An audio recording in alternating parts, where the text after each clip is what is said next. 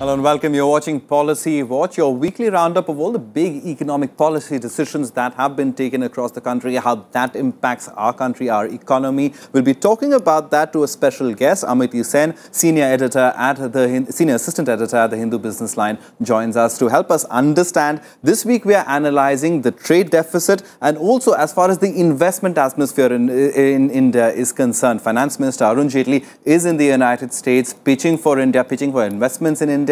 How successful is that pitch? We'll be analyzing that as well. But first, let's start off talking about the trade deficit. Now, the week brought in some mixed signals for India's foreign trade. Exports registered a substantial decline of 20% in May. But on the other hand, India's current account deficit shrank to just 1.3% of GDP in 2014-15. Here's a report. Weak demand in global markets that covered both developed and emerging economies, coupled lower commodity prices, led to a steep fall in India's exports in May for the 6th month in a row. Experts blame the high cost of credit and transaction as the main domestic factors, besides weak global demand for pulling down exports. Global factors have definitely played a role, and the most worrying point at this point of time is that even the emerging economies are slowing down. In 2008-2009, we have been able to sail through this crisis because emerging economies, they did very well, and though the advanced economies were slowing down. In May, India's overseas trade was valued at $22.34 billion, which was $28 billion in May last year. All key exports, petroleum products, gems and jewelry, engineering and chemicals declined in May. However, the week also brought cheer to the government as the latest RBI data showed a steep decline in India's current account deficit during January to March this year. In the fourth quarter, it was $1.3 billion or 0.2% of GDP. Current account deficit for the year was 1.3% of the GDP. Let us not draw satisfaction of compression on the CAD, because CAD is reducing with the lesser imports happening also. And when we are talking about the lesser import, some of the lesser import may not be good for Indian economy. If your capital goods import is going down or key raw material which you require for production is going down, that's not a good sign for manufacturing as such. There is another positive development on the forex front. The Reserve Bank was able to add a whopping $61.4 billion to the foreign exchange reserves in 2014-15 compared to $15.5 billion in the previous fiscal, taking the total reserves at $341.6 billion at the end of March. Krishnanand Tripaঠি's report for Rajya Sabha Television.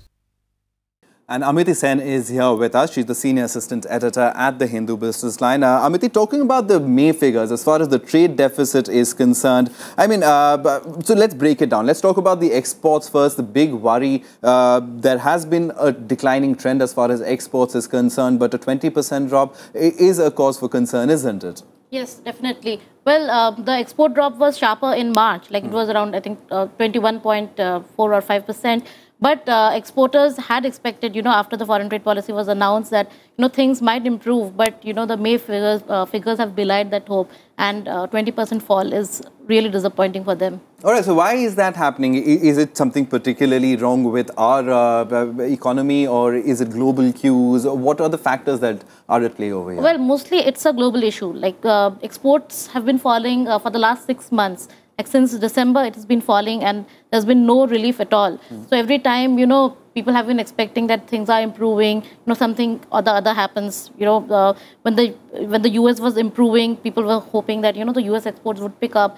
But then the latest figures in the US also show that there has been a drop there as well. Right. The EU crisis is continuing. So I think it's basically a global phenomena that is impacting exports from the country. What about our neighbor China? Because as far as India is concerned, I mean, we're always viewed in comparison with China in terms of emerging economies. The IMF has said that India could become the fastest emerging economy, beating China as well. But I mean, the export slowdown is, of course, affecting China as well, and therefore affecting all developing countries, all emerging economies? That's right. The slowdown in China has had a worse impact on, the global trade, because the emerging economies have also started getting hurt because of the slowdown in China. Like when China slows down, it exports less, it imports less, and since China's China's exports are around 12% of total world trade, it does make a big difference. So not only India's traditional markets, the US and the EU, not only are they shrinking, but recently we have also seen, emerging markets shrink.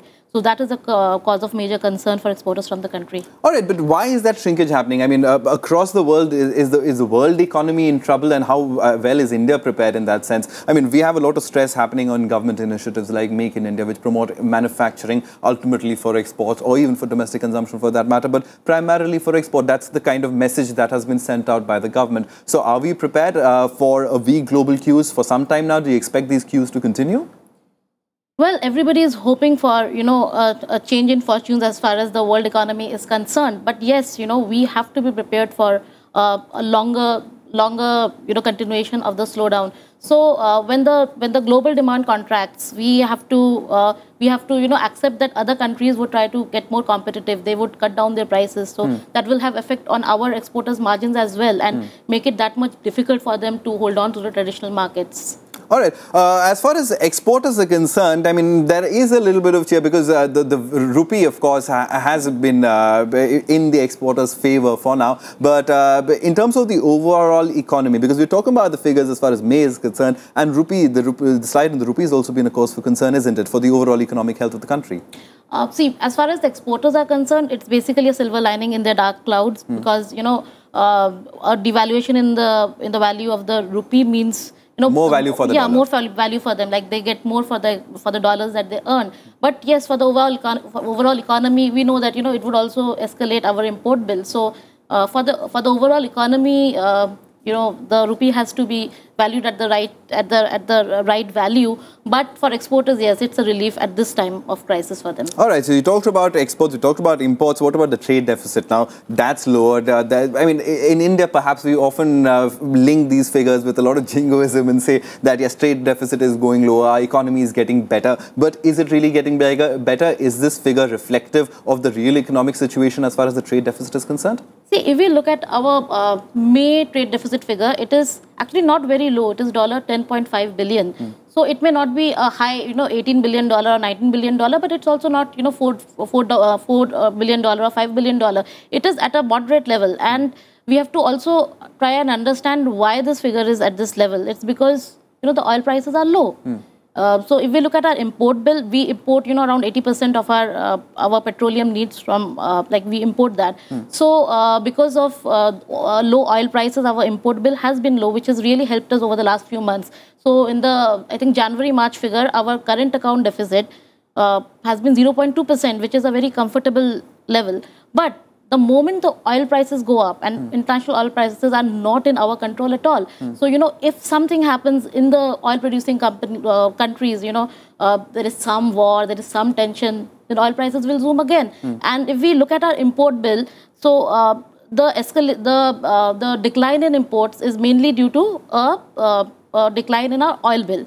So, as soon as the oil import rises, then, our total import bill shoots up. And if we look at our exports, although, we also export petroleum quite a bit, but our overall exports have been going down. So even if our petroleum exports go up, if the other exports don't go up, then our trade deficit will rise. All right. And this also impacts, as far as the IIP figures are concerned, doesn't it? And it's a very direct relation between the export drop and the IIP figures. Yes, because IIP, the main contributor is manufacturing. Right. So if manufacturing doesn't do well, then of course, our exporters are not doing well because it's a direct relation because, our merchandise exports is directly related to our manufacturing, the manufacturing that happens. And, it's very interesting. If we look at our import figures for the past few months, our project goods imports have been declining as well. It is, I think, the second sharpest drop after petroleum imports. So, which shows that there has been a slowdown in manufacturing because project goods, engineering goods, they all go into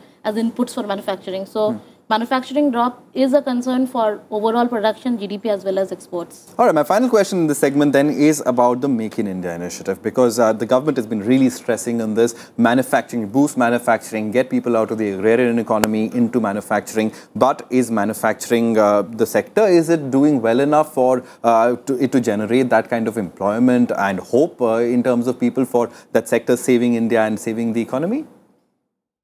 manufacturing is the mainstay for our economy. There is no running away from that. And, the more the government focuses on that, the better. But, we have to go beyond, mere sloganeering. So when we talk about Make in India, we have to, give enough incentives for people, in the world to come here and invest and make here, and also to our producers here to not go to countries that are cheaper, say Bangladesh or Sri Lanka, and produce there. So when we talk about Make in India, the approach has to be holistic, and we have to look at all aspects, including investments. All right, investments is something that we want to talk about in our next segment, which is about Finance Minister Arun Jaitley traveling to the United States, and we'll be talking about that after a very short break, so stay tuned for that.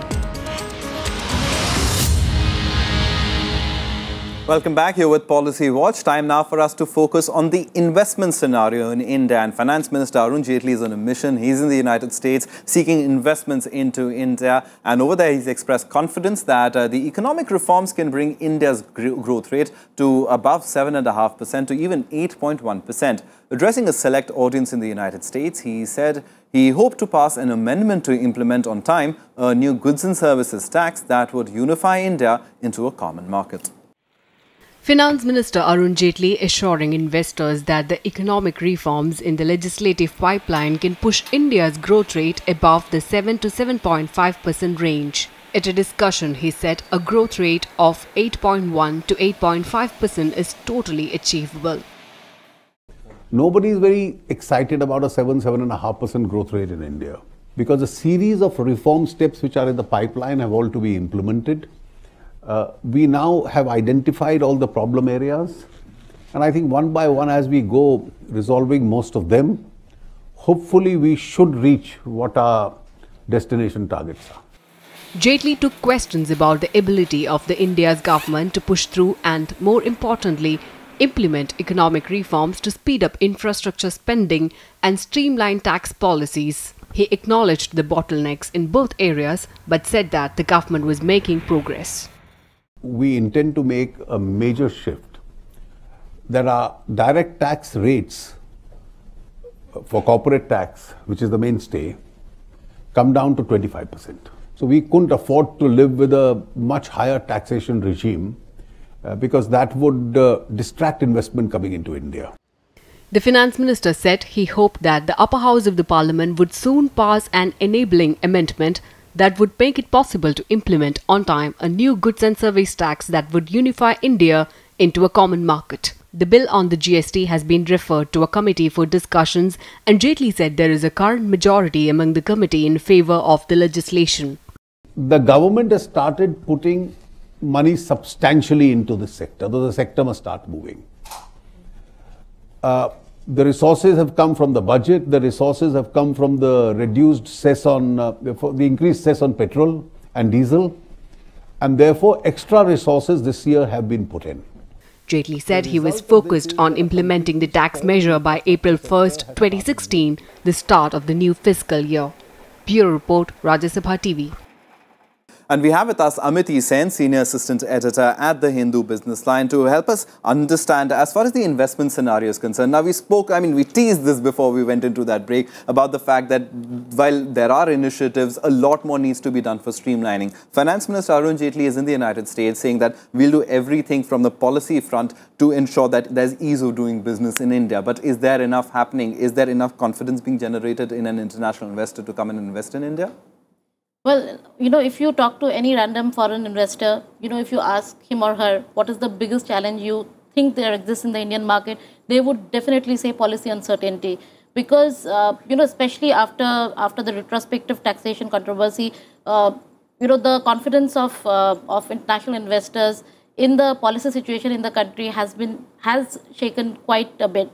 So I think it is very, very important for the finance minister not only to, talk about, things like tax terrorism that has happened in the past and all, but also, through definite measures show that the government means business when it says that it wants to bring in stability in the policy regime in the country. All right, but in terms of stability, because a lot is being said, the government says there'll be single window clearances for projects, there'll be most major projects will be brought online in terms of ease of doing business, the internet would be used, online would be used, but is there enough happening on the ground? Is there a match between what the government is saying and at the pace that often India moves? There's always a mismatch in that, and do you think this government has been able to bridge that divide? Well, a beginning has actually been made, because if you look at what has happened ever since the BJP government has come to power, we do see movement as in terms of steps that have been taken to ease the ease of doing business. Right. So, like recently, the Directorate General of Foreign Trade, it actually cut down the number of documents, that is mandatory documents, that is required to export from 7 to 3, which was a huge step. And I think the government really takes seriously the World Bank's report on ease of doing business, where India ranks very poorly, and it wants India to move up. So I do expect to see some activity in that area, because they have made a roadmap.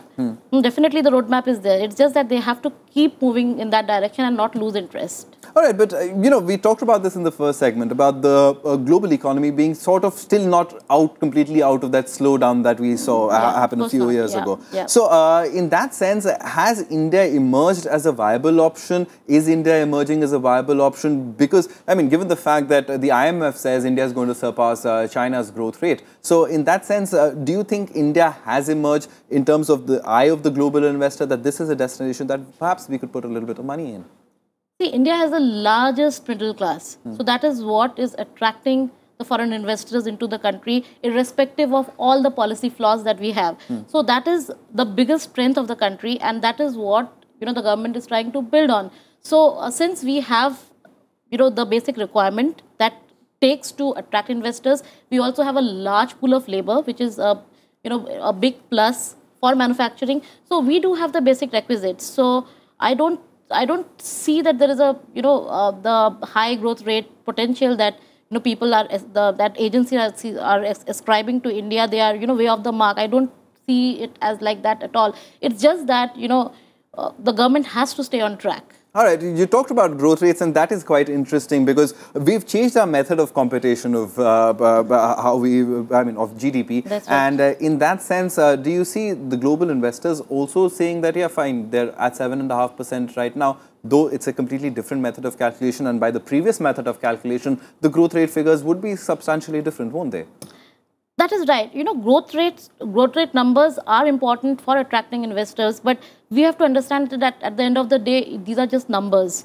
Under a different computation method, you may have higher growth figure, but if it does not translate into better decisions at the policy level, easier ease of doing business and things that will really help people to manufacture in the country, to export from the country, I don't think just a little change in computation method which increases growth figures would make that kind of a difference. All right, but what would then make a difference? You mentioned about the clearances, that ease of doing business. But I mean, the fact is that there are a lot of initiatives. We've spoken about Make in India, the fact that the government is trying to boost manufacturing. They're opening up investment into various sectors that were traditionally closed. But there are a lot of issues, and India being the country that it is, given the fact that economic decisions also often become very political ones. So in terms of how the government is able to push through its agenda, do you think there is that kind of a reform agenda, and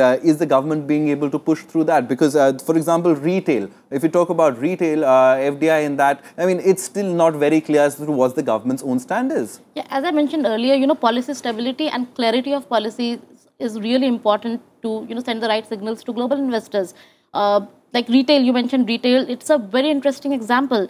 On one hand, government feels politically compelled to say that it will not allow FDI in retail, at least, in the current scenario. But at the same time, it has not done away with the older policy, which allows 51% FDI in retail. So basically, these are confusing signals, because you're trying to, just signal to the global community that, we may open the sector sometime because the policy is still there. But, when journalists ask you questions, you say, no, we have to protect our own small retailers, and so we won't open. So So those are the things that I think the government should avoid. So if you have decided to do something, you just go out and tell the world in clear words that we have decided it. So, on one hand, we have a positive decision in the area of insurance, which has lifted the image of the country a bit. But on the other hand, there is an area like retail and also, also the land acquisition policy. Yeah, I was just about to come to that, because to drive in investments into the country, you're asking companies to come and set up big businesses, big factories in India. I mean, from the times of the SEZ policy to now, where we've come, in terms of land acquisition, that still remains a cause for concern. That still remains one of the big sticking points as far as development of infrastructure across the country is concerned. That's right. The problem with the land acquisition policy is that I think the government was, it became just too ambitious. It wanted a lot of things at one go, which you can't do, because, when you're talking about land acquisition, you also have to think about, people from whom you're taking the land. So as on one hand, you have a good package, but at the, on the other, you make acquisition, at the will of the government, completely at the will of the government. So even if, all the people in a parcel of land are saying that please don't take our land, so that will not count for anything. So that kind of things are not politically, you cannot sell such a thing politically. So because of, this over ambition, the whole land acquisition bill has come to a standstill. Absolutely. And as long as we don't have clarity on land acquisition, then, investors are not comfortable at all. So there is a fast, you talked about US some time back. So there is a fast track on for US investors that the government has set up. And the biggest, problem that many US investors in the country have been talking about is land acquisition. So we have to realize that it's a big issue, and you have to tackle it by, taking a middle path. All right, but as far as Finance Minister Arun Jaitley is concerned, I mean, what he's been saying in the US, just deriving my question from there, he's talked about the goods and services tax as the most critical reform. And it certainly seems ambitious, but there is enough traction among state governments that the government has been able to generate. Do you think this goods and services tax could very soon become a reality? And in that sense, ease of doing business would become better in India, more investments would come in. Is that critical factor that could really change things around? It could, if, GST, the ultimate GST, the shape that it will finally take would be close to what, the GST initially aimed at, to have a uniform tax across states. So if you look at the problems that still exist, that, still have to be basically sorted out with some states, one of the issues is, that the states want to impose some kind of a tax of their own. So if that kind of a tax is imposed, then, the very objective behind the GST is lost. So, and the GST thing has been dragging for so long that, I think till it happens, people are not going to believe that it's happening. So.